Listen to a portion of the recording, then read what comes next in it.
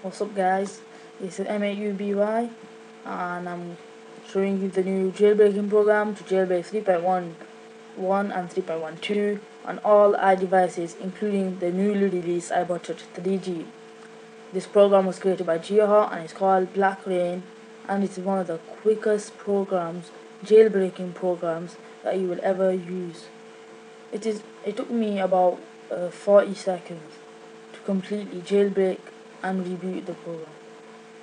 It's extremely quick, and DFU mode isn't even required. All you do is plug it in, run Blackra1n, and press a button.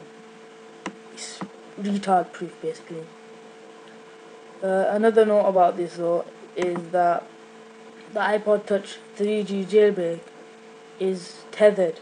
It's a tethered jailbreak, meaning every time you reboot the iPod Touch, then you will have to run Blackra1n again. You have to connect it to your computer, run Blackra1n again to jailbreak it.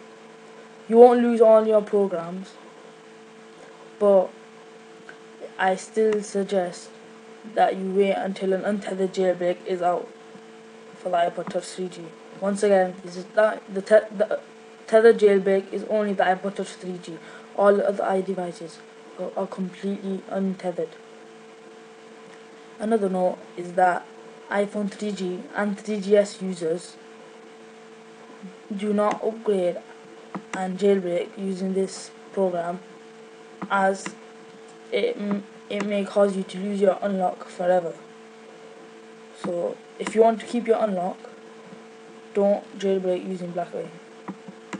Okay, I've got the link in the description to download Blackra1n from, and also all the firmwares. Make sure you're on either 3.11 or 3.12 before using Blackra1n.